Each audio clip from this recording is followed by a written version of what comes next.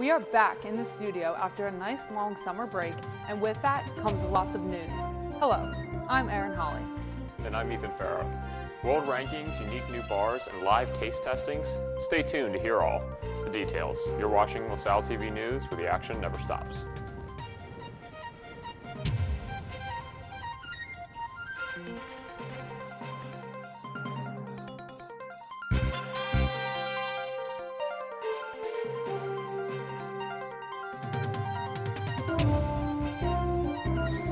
Hello and welcome to LTV News, where we bring you everything from 20th and Olney Avenue, Philadelphia, and the world.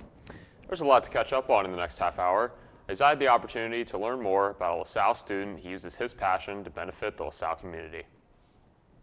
U.S. News has ranked LaSalle among the top half of all nationally recognized universities, scoring exceptionally well for value, mobility, and undergraduate programs. This boosts the university's status from being regionally to nationally recognized, alongside neighboring schools, Drexel, Temple, and the University of Pennsylvania. The elevated ranking is said to be related to a surge in freshman admissions, up by 13%. This is the first enrollment increase since 2018. Out of 443 examined colleges and universities, LaSalle has ranked 202 overall, 149 for best value, and 82 for mobility. LaSalle is also the third most diverse university in Pennsylvania. Paired with the admissions increase, LaSalle has also improved on academic preparedness, allowing a large new generation of students the most enriched experience possible. Dedicated LaSalle staff, Joe and Joanna Kitchen, each received awards on behalf of their continuous efforts increasing campus quality of life. Kitchens have devoted a combined 42 years of exceptional service, respectively, earning them both a 2023 Distinguished LaSalle Educator Award. Those selected to be the annual recipients are considered by faculty and staff to be exemplary representatives of LaSalle's core values and mission. Joanna stated in a reaction quote, "I was very surprised and happy," end quote. Joe can be seen around campus as a public safety officer, and Joanna works as a staff member of the Oath Pizza at the Union Food Court. The beginning of this school year was very eventful when it comes to representing Greek life on campus.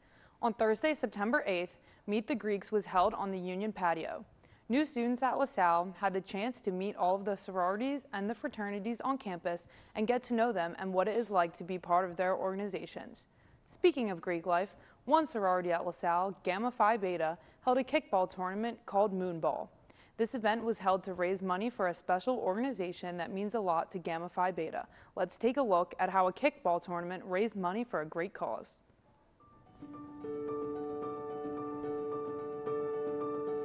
Hi, my name is Jillian Herr, and I'm the current president of Gamma Phi Beta here at LaSalle. Outside of being a sorority, Gamma Phi Beta supports Girls on the Run, which is our philanthropic mission. Girls on the Run is an after-school program for girls in 4th through 6th grade, and all the fundraising we do through kickball tournaments and bake sales, all of our proceeds goes to those girls who might not be able to afford it, but still want to benefit from the mental and physical aspects. Something that I like about being a Gamma Phi Beta is that our philanthropy is a proactive organization. We're helping young girls before the problem begins, giving them the tools they need for the mental and physical strength to go on through their lives. Gamma Phi Beta came up with a brilliant idea to create a kickball tournament where student organizations, sororities, and sports teams come together to compete for a great cause. Hi, I'm Melina Rallis. I'm an Alpha Sigma Tau, and I decided to come out tonight for Gamma Phi Beta's Moonball. It's a really good cause. All the money goes towards Girls on the Run, and I really love their philanthropy and love all the stuff that they do for their philanthropy. And as a fellow sorority, I think it's really great that we come together and support each other's philanthropies and in all the other events that we do together. So tonight was Moonball, and it was a tournament where a bunch of different organizations at school come together and play kickball against each other. But it's a fundraiser for Girls on the Run. So we raise money for scholarships and for the materials and resources needed to provide the program to the kids who will benefit from it in the Philadelphia area.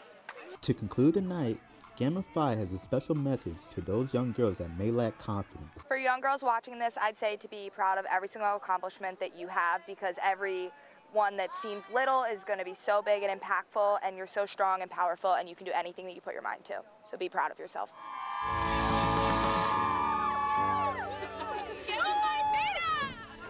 You may have noticed a few changes on LaSalle's campus this semester. The university has spent the summer months upgrading facilities and dining additions for the fall semester. Residence halls have been newly decorated with new furniture and necessary maintenance work. With a donation from trustee Robert Catone, the commuter lounge has received a variety of upgrades such as new flooring, new furniture, a kitchenette, and beanbag chairs. Treetops Cafe is returning, featuring new furniture and equipment. Also making a comeback is Treetops After Dark. Students can now enjoy late-night options for several nights a week. LaSalle's Public Safety is transitioned to a new access control platform. The system allows for real-time monitoring of building access and system health and auditing capabilities. A blue light emergency phone enhancement project is also in progress. Additional CCTV cameras were installed across campus to also increase safety. Check out Ethan's interview with senior Dart student Sean Cornelli about how he practices using his photography skills around LaSalle's campus. He is a photographer and videographer for LaSalle's athletic department, as well as a full-time student here at LaSalle. I'll be talking to Sean about his experience as a photographer and what made him want to start working at the university, getting awesome shots for our athletes. Sean, thanks so much for coming. Thank you for having me. So, first off, what made you want to pick up photography as a hobby? So it was always kind of just a slight interest of mine. I've always been into graphic arts and graphic design, and once I was always a small child with my family, because I was the youngest on both sides of my family, any family pictures that were taken at gatherings, they always just kind of handed the camera to me. And so I picked up photography pretty quickly, and because of that, I have always just been using cameras, getting into photography, and just like taking pictures wherever I went, on vacations, family gatherings, whatever, you name it. That's awesome. So how young would you say were you when you started doing that? Probably once I got around like elementary school, middle school. Wow, that's pretty every early. time. Yeah, it is pretty early. Whenever we'd go on vacations, they'd be like, "Oh, Sean, like get a picture of that, get a picture of that." So they would just hand me a camera, and They probably thought you were pretty good then. Yeah, I guess I turned out to be a pretty good photographer. That's awesome, man. So, so when did you start working for the athletic department as their photographer? So 2 years ago, in spring of 21, about a year and a half ago actually, I started because I emailed the athletic department to do graphic design and graphic arts, but all those positions had been filled. And so because of that, they needed a videographer. So they asked me, hey, do you have a camera? Do you know how to film? And so I started doing that for baseball and the spring sports. But because of COVID, Right. Fall sports were also having like smaller seasons during that time, and I just was doing videography for all of them. But when we started a baseball team, they didn't have any photos to post for the Instagram, any social media, and so they asked if I could take photos here and there. So I had never done sports photography before. I'd always just done like, vacation pictures with my family and whatnot. Gotcha. But once I started taking photos of sports, and that was baseball, they started posting it. People really liked it. And then I just kind of kept the ball rolling and started taking photos in addition to videos when I would go to men's and women's soccer, lacrosse, field hockey, even water polo, men's and women's basketball. It just kind of fell into my lap pretty much. That's awesome. So you cover all of the sports then here at the university, is that correct? For the most part, Okay. yeah. I go to every single land sport. So rowing, they have events that really aren't easy to access, so I don't travel with them. Swimming, I've done maybe 1 or 2 events, and then water polo, I've done a match or 2. But I mainly do men's and women's soccer, men's and women's basketball, as well as field hockey, lacrosse, and I don't do track and field because we don't host Gotcha. Events there as well. Gotcha. So in your experience as a photographer, what would you say are some of the key aspects to getting a good shot? Staying in focus is absolutely the biggest one. I can't tell you how many times I've had a perfect setup to a shot and it's just been ruined because it wasn't in focus. It is the worst gut check of all time when you look down and you look at the camera and you think you just had the perfect shot and everything's blurry. Oh, man. So focus and framing, of course, you don't want to get too close. You don't want to be too far away. You just want to have the person filling up the frame correctly, have enough headroom, maybe if you want to capture some of the grass that they're standing on. So basically framing and focus are the two big key elements that I think I look for when I take photos. Gotcha. And would you have any tips for someone who might want to get into photography as a hobby or maybe even as a profession? Yeah, just keep going, pretty much. You know, you're going to start out and not everything's going to be perfect. You might have some things that are overexposed, too bright, too dark, out of focus, but post-production also is a huge factor. When you sit down after and you edit your photos, you look at them and you might not have a great photo to start with, but if you can edit the lighting, the coloring, maybe crop a little bit, that is where, you know, some good photos come from. I've seen Alex Subers, the photographer for the Sixers, took a photo of Joel Embiid shooting a free throw, but one of the players in practice was standing in front of the camera and completely cut off half of his face, and he was able to crop it and basically show this perfect photo where he was framed perfectly in half with the back of someone's shoulder basically in the shot, and it like framed into this beautiful image that was posted on Instagram for Joel Embiid's return in the playoffs after he broke his orbital bone last year. Yeah, that was an unbelievable shot. So do you have any social media accounts where you post your pictures, maybe besides the official ones for the athletic department or anything like that? Yeah, I have an Instagram. It's called Shot by and then Scornelli. That was my nickname in high school due to my first initial and last name. So Shot by, so SHOTBY SCORNELY. And that is where I post all of my photos. I do a recap of every single game, just about 8 to 10 photos after a game. So field hockey had a game yesterday against Ryder. I posted about 8 to 10 photos of that game. And then I share those photos with the people on the team as well. And awesome. They are able to post them whenever they'd like. Awesome.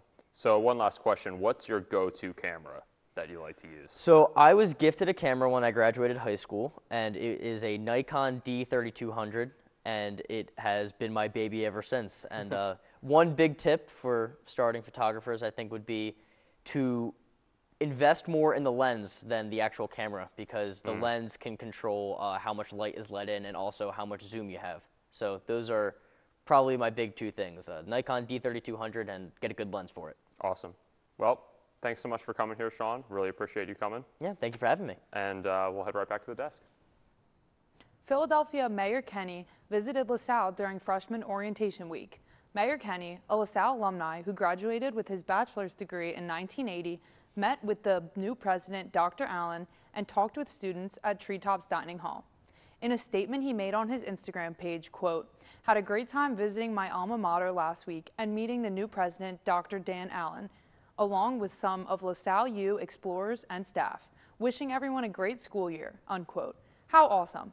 Well, Mayor Kenny, you're always welcome back here at LaSalle, and feel free to stop by the Comm Center whenever you get a chance.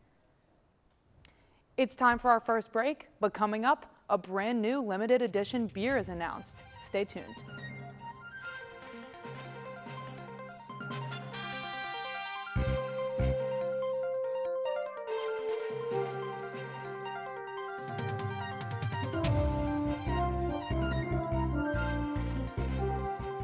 Unlike other health concerns, mental illness is not always easy to see. D-E-P-R. Mental illness doesn't show up on a scale. Bipolar? Sorting out a mental health concern takes professional diagnosis and treatment. Anxiety. I thought so. If you or a loved one has a mental health concern, don't go it alone. For 24-hour free and confidential information and treatment referral, call 1-800-662-HELP. Learn more at samhsa.gov/support. People join Walk MS to raise awareness and funds that change the world for everyone affected by multiple sclerosis. Walk MS brings communities together, creating teams with friends, loved ones, and coworkers to rally around those we care about and end MS forever. Together, we can change the world for people with MS. Register today at walkms.org.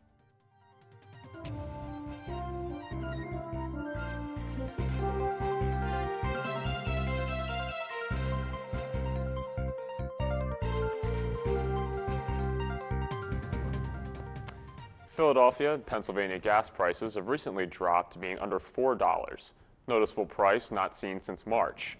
That's about $1.12 difference since a record-breaking price of $5.11 per gallon back in June. Northern Delaware currently hosts the lowest price at $3.58 a gallon, recorded on September 6th. Experts say that the adjusted driving habits of the public due to previously inflated prices, in turn, created less demand for oil, cheapening its value. Although this is a major change, we are still at a 70-cent increase difference from prices this time last year. As hurricane activity picks up over the Atlantic, posing threat to oil production, the situation remains volatile. What are two things Philadelphians love? Yep, you guessed it, pretzels and beer. In August, Annie Ann's announced a partnership with Philadelphia's Evil Genius Beer Company. The two companies put their creative ideas together and invented an Oktoberfest-style beer. This beer is called Is Butter a Carb? And it has a 5.5% alcohol by volume. The unique flavor is a mix of German malt and Annie Ann's buttery soft pretzels. Co-founder of Evil Genius Beer Company, Trevor Hayward, said, quote, "We really wanted to tie brands together in a fun way that reminds you of biting into a warm pretzel with every sip," unquote. Is Butter a Carb hit stores in late August and is being sold in Pennsylvania, New Jersey, and Delaware for $11.99 for a six-pack. Be sure to stock up on this new beer just in time for football season. A person scaled the Benjamin Franklin Bridge over Labor Day this weekend. According to reports on social media, a man appeared to be walking on the Ben Franklin Bridge going back and forth between Philadelphia and New Jersey. He eventually descended and was detained by authorities.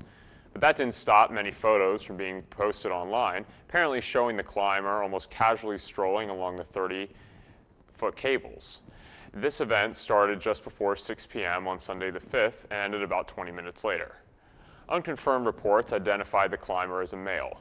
Reports from observers who watched the escapade said once he climbed to the top of the bridge, he reached into his pocket and then made a gesture that appeared to be looking like tossing out ashes.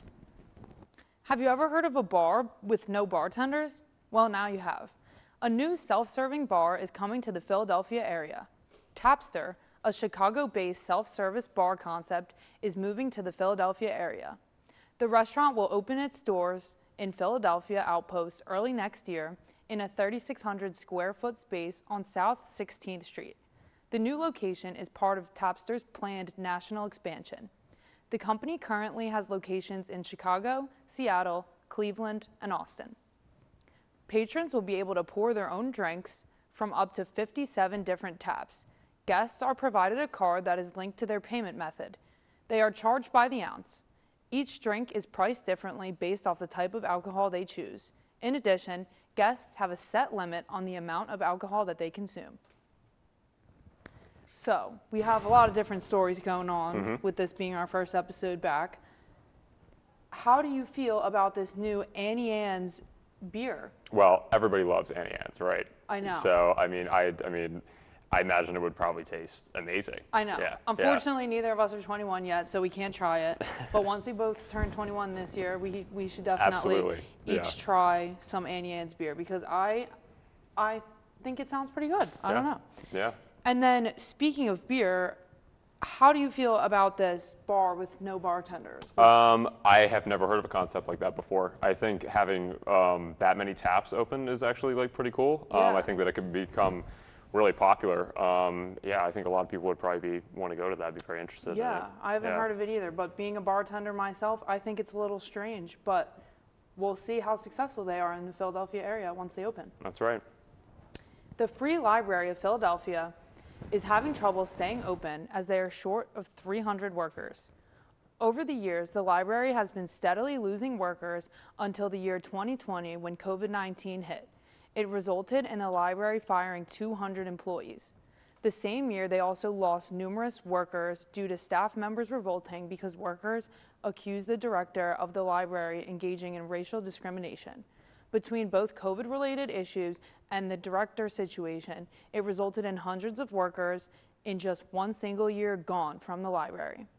The city of Philadelphia is trying to do everything they can to keep this historic library alive by approving a $13 million budget increase over the summer that will fill 200 positions. We have one more break coming up, but stay tuned for some news about the downfall of a popular company.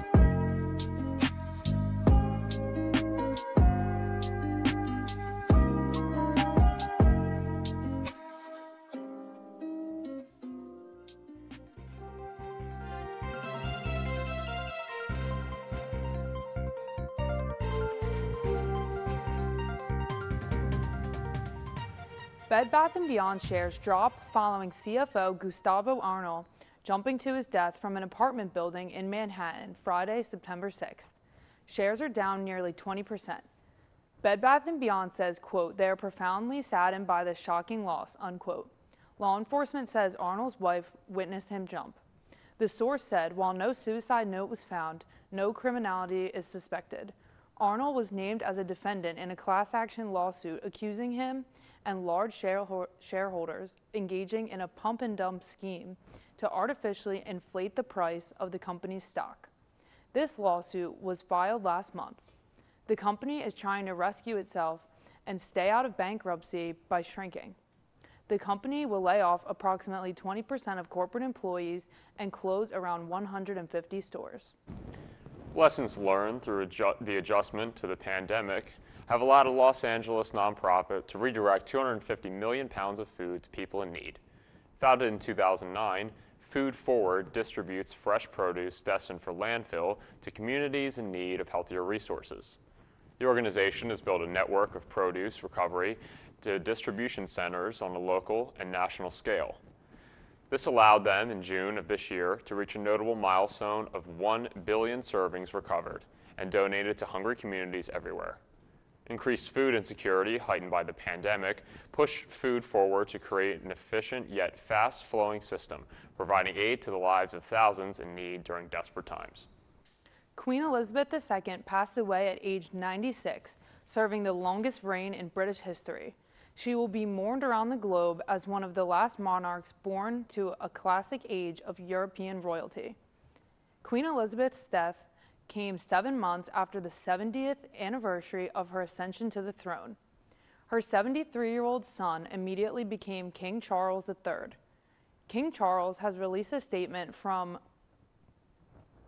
Balmoral with his wife Camilla, the nation's new queen of consort. He says, quote, the death of my beloved mother, Her Majesty, the Queen, is a moment of the greatest sadness for me and all of the members of my family. We will mourn profoundly at the passing of a cherished sovereign and much-loved mother, unquote. Wawa has announced that for the month of September, school administrators will be able to get a free cup of coffee at Wawa every day for the month of September. All the school administrators have to do is mention to the cashier that they work for a school and they can get a sized coffee, whatever they want, for free. The offer is available at all Wawas in Pennsylvania, Delaware, New Jersey, Virginia, Washington, D.C., and Maryland. If you are a teacher, want a free cup of coffee, head down to your local Wawa. This is a momentous occasion for all pumpkin spice fanatics and Oreo lovers everywhere. After a 5-year hiatus, pumpkin spice Oreos are back in 2022. Pumpkin spice Oreos made their return to the shelves of grocery stores on August 15th. The limited edition Oreos are made up of golden wafer cookies with a rich pumpkin spice cream in the middle. In the past few years, Oreo decided to take a break from pumpkin spice and introduce some other new flavors such as chocolate hazelnut, Java chip, apple pie, and more instead of the pumpkin spice. This year, they decided to get back into the game as many other companies were introducing pumpkin spice products. In a statement from the company, quote, Oreo pumpkin spice sandwich cookies are the classic original snack cookies you've always known and loved, but with the unforgettable twist of pumpkin spice cream to celebrate fall, unquote. Stay tuned, and Ethan and I will be the judge of that. It's almost time for our taste test.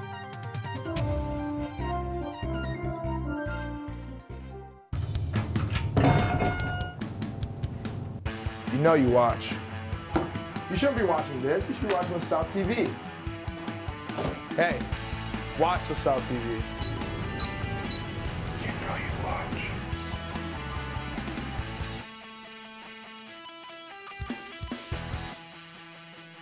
Man, Keegan is taking this you know you watch thing way too seriously. You know you watch LaSalle TV.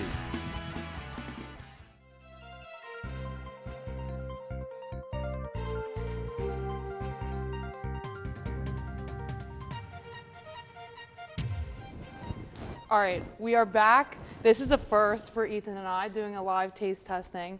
So we are about to try the new pumpkin spice Oreos. All right, cheers. Let's test it out.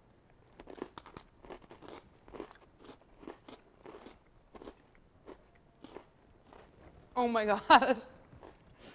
All right, my initial reaction, I love it. It tastes just like the pumpkin spice iced latte that I get from Dunkin' every morning. So I'm a huge fan. Yeah, 2 thumbs up for me. Are really you like the a taste. pumpkin spice fan? Yeah. Yeah. You are? Yeah, I do. Okay, because yeah. I feel like yeah. with pumpkin spice, like you either love it or hate it. And especially Yeah. during this time of year, pumpkin spice is so just like in your face. Like every, Yeah. See, it's funny. I hadn't even heard that they did these before, and now I'm probably gonna go out and buy it back tomorrow. oh, you can have this back. I'll eat them all today if I take it home. Yeah. Wow, that was really good. Really good. Highly I'm recommend. glad that we did this. We're gonna have to try some more foods during the rest of our episode. Absolutely. Definitely. All right. Definitely. Well, that just about does it for our first episode of LTV News for this year. But be sure to find us on the web as the rest of LaSalle TV on our Facebook page. We love to hear your thoughts, so tweet at us using our Twitter handle and start the conversation. If you missed the scoop and want to see it, you can find episodes on YouTube at our LaSalle TV Philly page. Until next semester, until next episode, for Maria, Maddie, Tori, and the entire crew, I'm Erin Holly. Thanks for watching LTV News, where the action never stops.